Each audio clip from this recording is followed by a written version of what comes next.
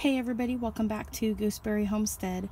So I came out to the greenhouse this afternoon after I laid down the black cloth back where the garden is going to be, and I just came in and I know that my planters need to be watered more.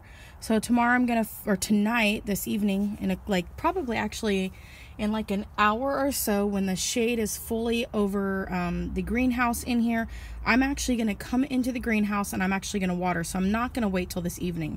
I was thinking I was, but no, I'm not, because these need some soil.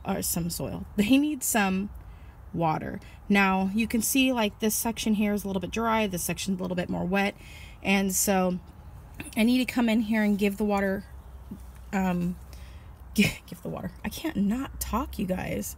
I have to come in here and water these trays. Now, many of you know my greenhouse got knocked over. My wonderful boys came and helped me pick up all the dirt and helped me straighten up the greenhouse, and I'm so thankful. Now, I don't know what some of these plants are right now, because my seeds did get all messed up on some of the trees, primarily with some nesting peppers and some tomatoes and my my carnival squashes. So I'm still going to be having things coming up in these trays. So I came out here and I noticed some things that had come up.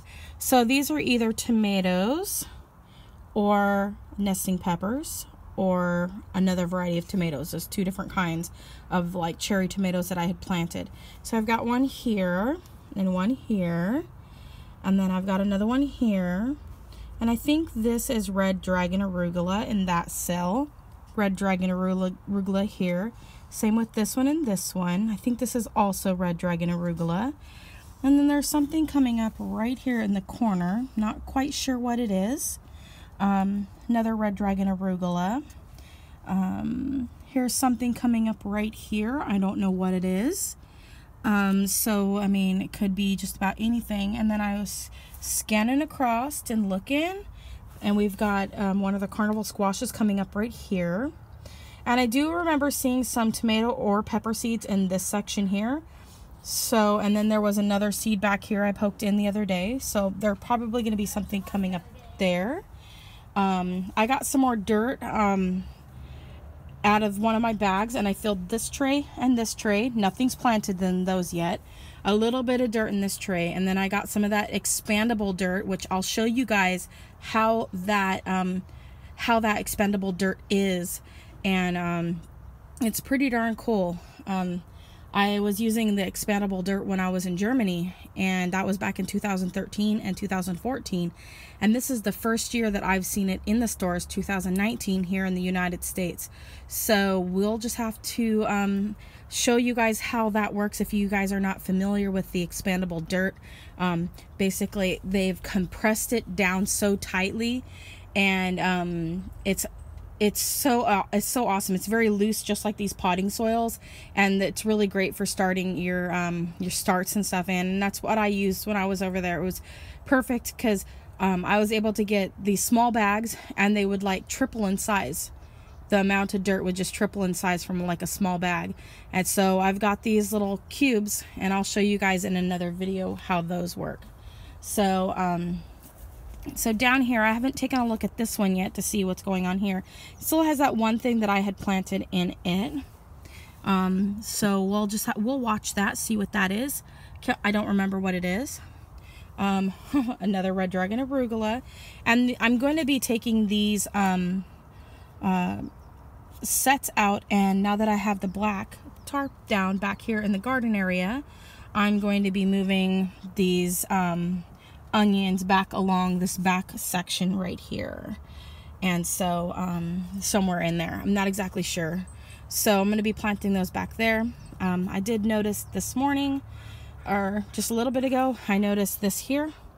So I've got a carnival squash, another carnival squash. So exciting, you guys. They're just popping up here and there. And then I saw some more green here a second ago. There's that one. And I thought I saw some green in one of these. There's something green right here. Not sure what that is. And then I know there's a carnival squash down in there. There was 2 seeds. So I see a little green poking up right there.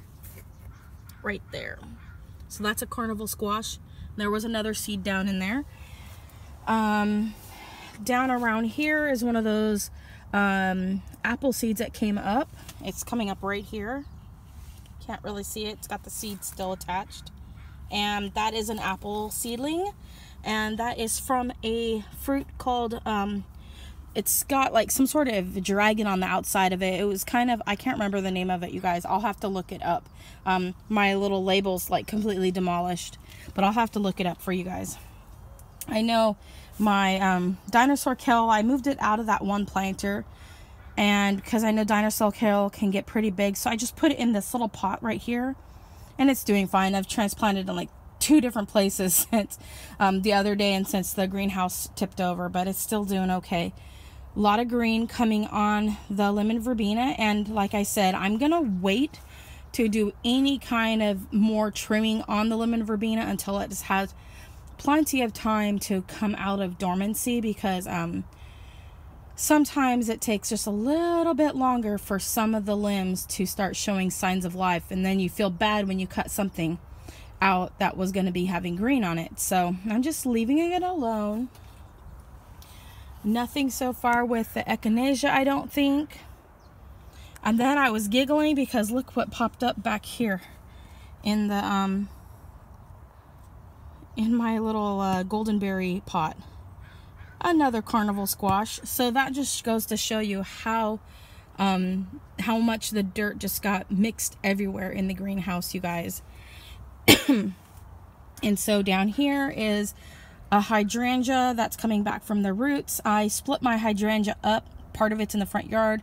Some of the other clippings are in another container that I'm going to plant in the yard in the backyard. And then this is a section I'm going to keep for myself, and I'm just going to put it into a small pot. Right now it's in one of those hydroponic pots that has the mesh along the outside, so it's great for air pruning. So I'm leaving it in this for now. Red dragon arugula back here. I took all of those seeds out of here, but what's left is still some artichoke seeds in this pot here, so we're just leaving that alone. Not a whole lot going on in here. I'm pretty sure this is not a gooseberry. So it might be just a weed or something. Not seeing anything happening, so what I'm probably going to do is empty that dirt out and reuse this pot for something else. Lettuces or something like that. Now this is what I'm really excited about, guys. Super, super stoked.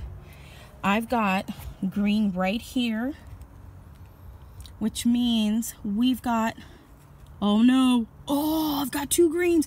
You guys, I got 2 mini eggplants. I'm so excited. Oh my gosh. So yeah, and I need to water them. They need water. In this section right here, I've got yellow pear. You guys, this is so exciting because this was the one tray that had so many starts and so many seedlings in it that I was going to be so bummed because I didn't have seeds to replace some of them. Oh, the Lord was looking out. The Lord was looking out for me and my heartache. I swear to you, you guys, he's just blessing me. I just know it. So this just went from one side of the greenhouse to the other side unscathed, pretty much. Just those 2 cells that I lost back there. But I've got 2 mini eggplants coming up. I've got 1 yellow pear here, 1 yellow pear here. What a blessing. What a blessing. They're coming up in 2s, you guys, just like the 2 clean animals going to the ark. There was more than 2 that went there, but you know, just saying. So I've got 2 of those. Nothing so far going on in the long thin cayenne. Nothing in the Tabasco section here. Top girl, nothing yet. And then here is the early jalapeno. Nothing yet. And then nothing in the Enjoya. But so excited about these 2 down here with the yellow pear tomato and the mini eggplant. I am so excited, you guys. Now, I'm just as equally excited, you guys, about seeing my random carnival squashes. So far, it looks like I've got 1, 2, 3, 4, 5 carnival squash plants that have come up out of 35. So we're going to be keeping our eyes out for the other the other 30 that should be somewhere in these flats. This is going to be just one wild year for growing. So excited. This looks like it's probably a tomato based on the yellow tomatoes that came up. This one looks like it might be a tomato. It could be a pepper. This one looks like a tomato. So we'll just keep an eye on everything, you guys. My lemon verbena starts kind of went through a whirlwind also. Those all completely came out of the thing, so I just threw the dirt back into the pot and didn't even care how it went in, you guys. But I've got other things, starts coming up in here, other starts for things, and I've got there's a start here too. There's all kinds of things in the dirt in this that is some things that got mixed from everything else, but I've got lemon verbena popping up in here on the stalks. So there's still plants down in there, and they will fully root and they will come up. So I wasn't so worried about them so much. Lemon verbena is one of those forgiving plants, you guys, especially when it's down in the ground. So I do have some more of the goldenberry starts down here, and as soon as they are well established out here in the greenhouse, you guys, these are going to be going up for sale on my my marketplace. And then it looks like I've got possibly from the roots one of my what do you call them? I think this is the double gold raspberry. So I'm hoping against hope. And I'm going to be going and checking that here today as well to see if that's gotten anything going on with it over there in the roots, coming up from the roots, that is. So you guys, that's pretty much it in the greenhouse today. Thanks so much for coming along with me. Comment, like, and subscribe. Click the bell button. And as always, have a wonderful day and God bless. Bye.